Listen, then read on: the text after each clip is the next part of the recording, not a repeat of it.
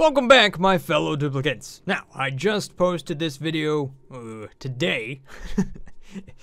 I recorded it less than 24 hours ago. And I'm working my way through the comments, and there's a couple of really good things that you guys were talking about over here. And I think I got an interesting idea of how to cool down something like these really hot vents in such a way that, you know, this would be really easy and you could use it in your base, sort of a blueprint-like video.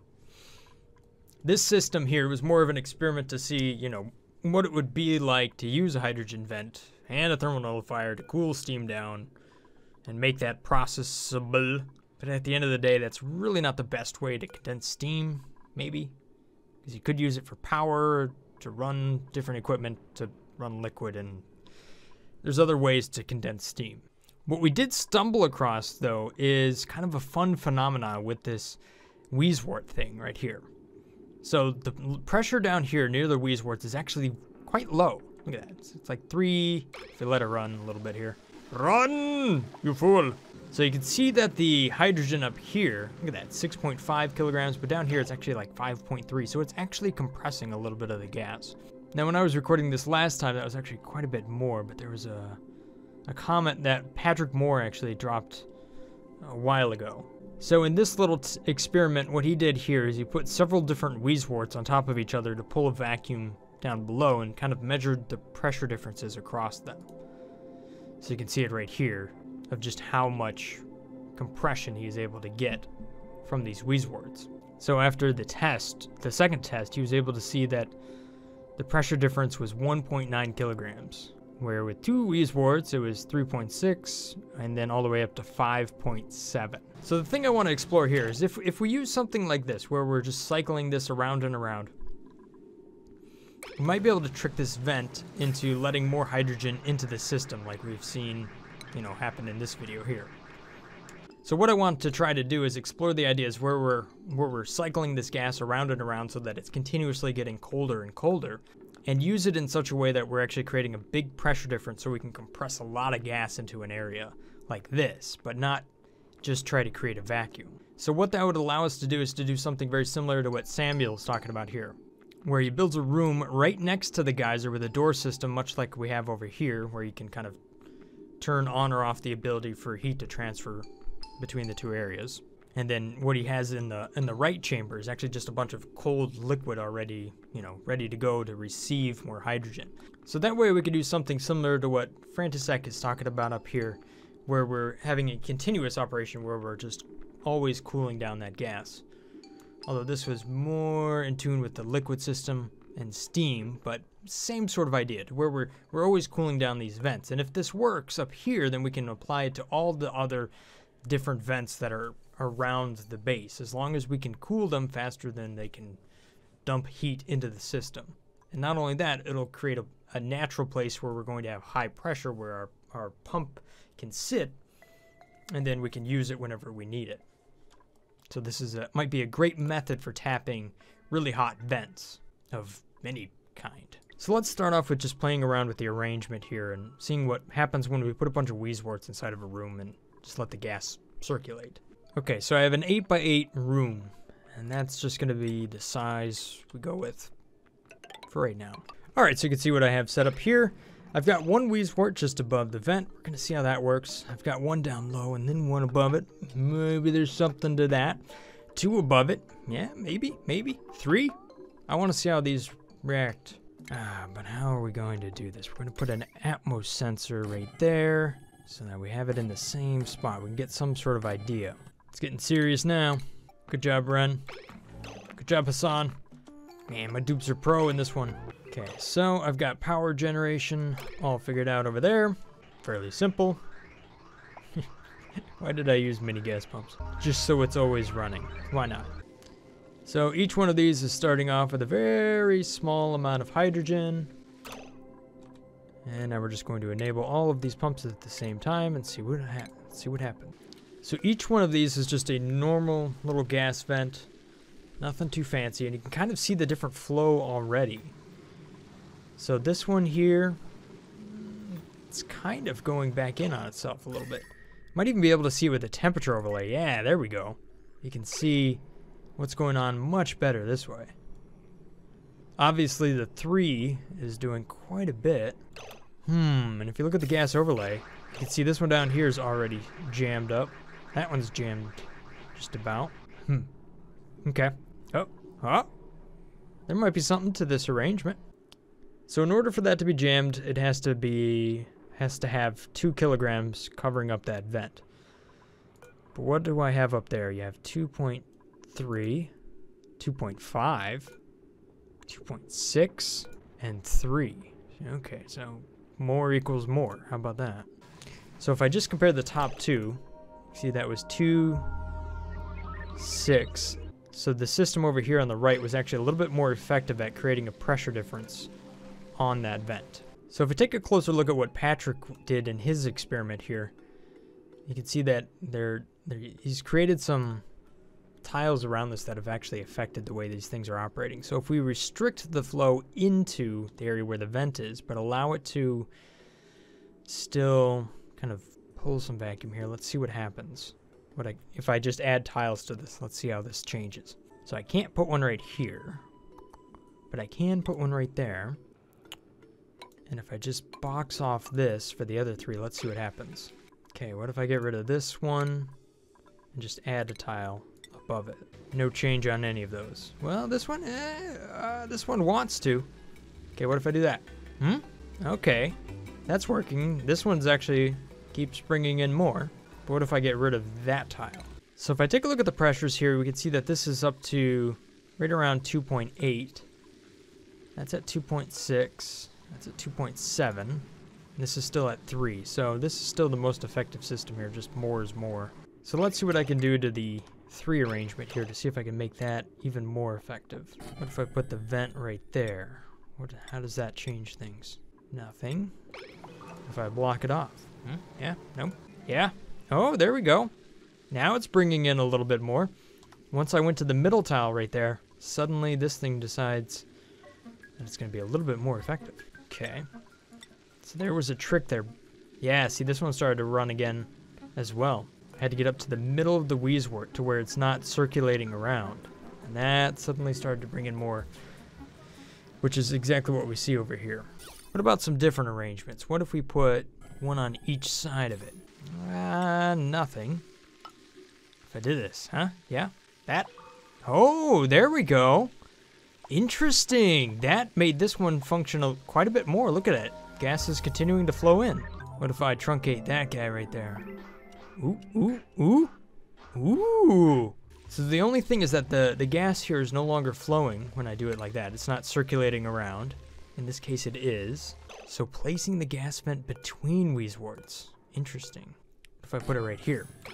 No. That's not doing anything. What if we block it off from the top and the bottom? And the side? Nope. Oh, maybe? That doesn't seem to work as well as being down a little bit lower. Alright, so that actually did something promising. So what if I put 2 side by side and then put the vent right in the middle? What I really want to get to is a system that's going to allow this to pull in a lot of gas and continue to compress it, but at the same time it's going to circulate the gas so that it keeps getting colder and colder. So doing it like that didn't work. Nothing. Not helping. 2 side by side is not more effective. Now we did see if we stacked up 2 of them on top of each other that the pressure was actually higher. So let's see if that applies here, but in kind of an open format. No, none of that is working. Unless I do this number, then it should work. Alright, so let's try another strategy here. We're just going to use a lot of Wheezeworts and see what happens. Maybe even 2 vents.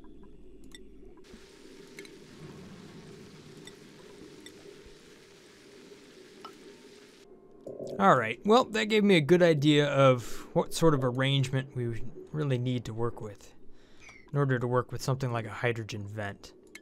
It seemed like if you had 2 of them side by side, kind of like that, they seem to work pretty good as long as they have a spot to come in from the very bottom there. And we do get a little bit of like natural compression out of the whole thing.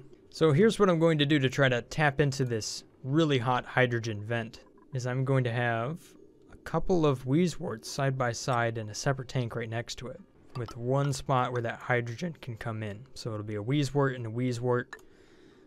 with a tile just like that. So this side will continuously keep running around and trying to cool, while this one's really just working to try to pull a little bit more of a vacuum in there. Let's see how this works. So furniture on both of those, and then a spawner, which is a Wheezewort. That hydrogen expanded quickly. We're just gonna make it that big. It's very hot, and probably you wouldn't want to uncover this until you're actually ready with the system set up on the right here, because I think it's gonna get too toasty too quick. Then again, that metal might take care of it. Nope, it's very hot. Well, let's see what we end up with here. Whoa, those are too hot. What'll be nice is if this actually just works out to where the temperature over here is cool enough to where we can just put a pump in there and let it sit without destroying itself. You know, once everything gets to maximum pressure, then we should be able to draw hydrogen out of here to power up stuff and not have to worry about it exploding. And it looks like the temperature on the right's coming down pretty good. You can see it's down to 100 degrees Celsius. Look at that, now it's down to 90 something. Since hydrogen is so good at transferring its heat, it actually works pretty good like this. Let's just see, we can click on this, we can see what its pressure is. And then way up here on the left, you can see that that is 3.2 kilograms, but the inlet pressure is at 1.4 kilograms. So we have a 2 kilogram difference. So really that is just what Patrick was talking about with one Wheezewort at 1.9. Pretty close to it, I guess. The cool thing is, literally, if you put a gas pump over here, it's not destroying itself. That's nice, for once. Interesting. I mean, it just keeps, like, the difference is bigger now. You know, one thing I didn't replicate here was just how long of a run there was between the Wheezeworts and kind of the high pressure area. There might be something to that. So while this thing is continuing to operate, let's try that number out. All right, so let's see how these two systems work out. You can see this one wanted to overpressurize in no time. Yeah, let's just let it run for a little bit. Obviously, this is going to fill up with more gas, so it's going to take longer, but I'm curious to see if there's a bigger difference. Whoa, look at that. 9.3 kilograms up top as compared to 4 kilograms. Yes, there is something to how long of a run you have.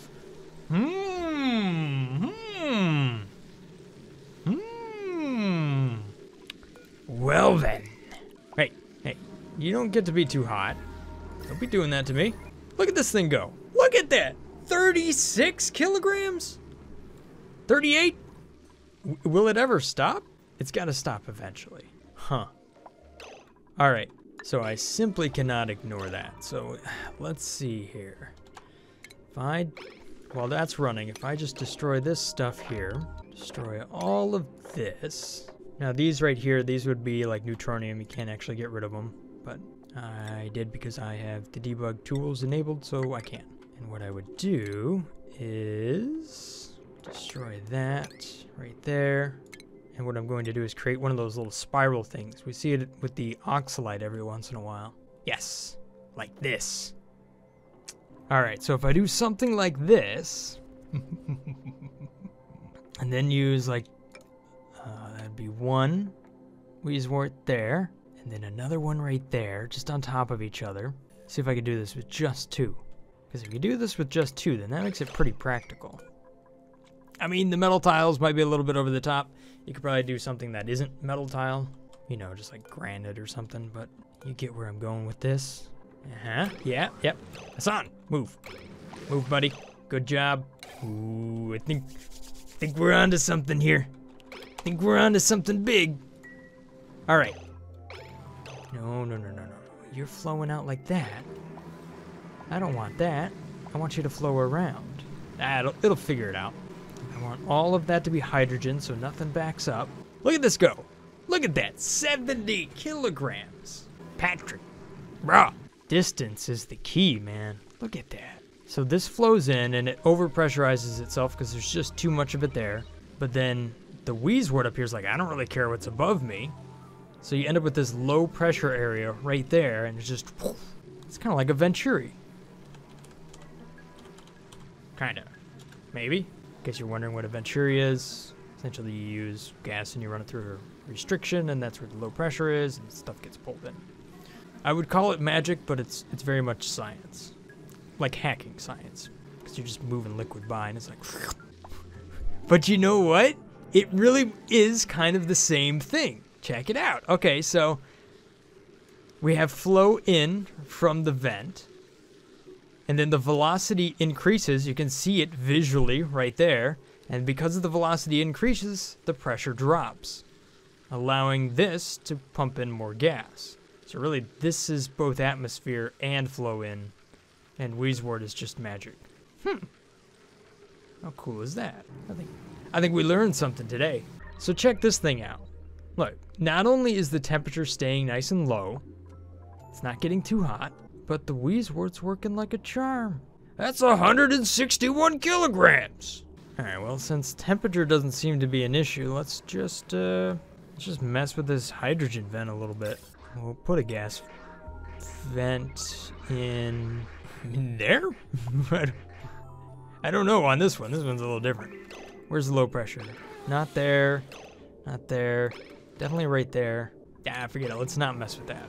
Let's just see what happens. Give it some time. Let it run. All right, I can't help myself. I gotta mess with some stuff more. Some more. I have to mess with some more stuff. All right. We know this is working. That's cool. So how do I actually make a Venturi, knowing what I kind of know now, to where I can continuously bring in more, but it still circulates it around rather than just compressing it up to the top tile? Because you see why that doesn't necessarily work. It's just always at 27 degrees Celsius. It's just like stuck there. Oh, yeah. So it works well if you go to the side of the Wheezewort. Yeah. That would be right there. And then around. So, actually, this would be like that. I wonder if you could do this with just one Wheezewort. I'm not sure. You might need two. One that's continuously circulating and the other that continues to add pressure to it. One that's continuing to circulate and the other that adds pressure to it. All right, let's see how this works. No, don't do it wrong. You have to. It has to be like that. There you go. Is it working?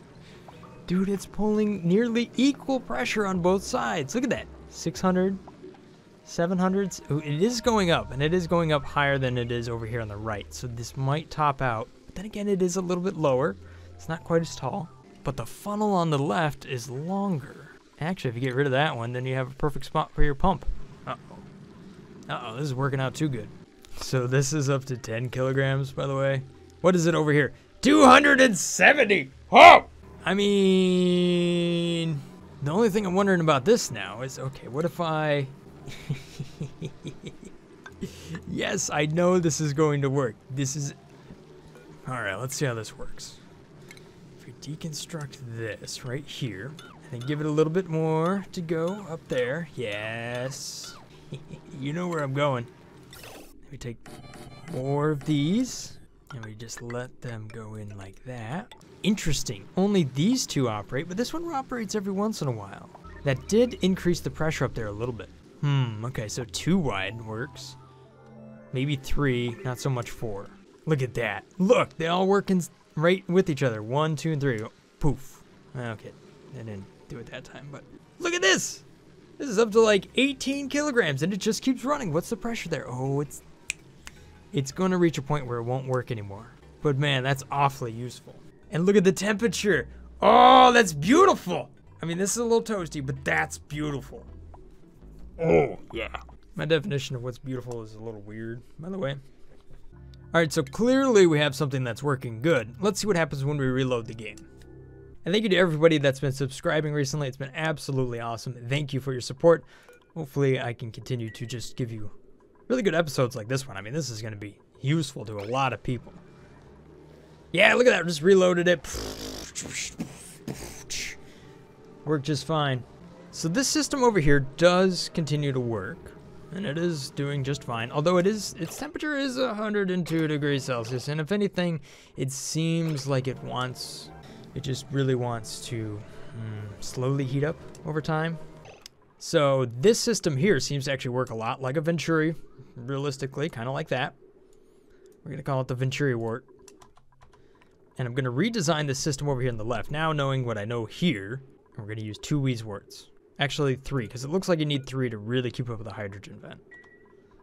Or at least one that's this active. Okay, so I want the atmosphere in, right? And that's gonna be in over here. But I want the hydrogen to be circulating around this side over here. We'll just get rid of that. Okay, so the one difference I want to try here is that I want to make sure that I'm cooling this about as much as I can with the Wheezeworts I have available. So if I use 3 Wheezeworts, I should be able to keep this nice and cold and keep bringing in more and more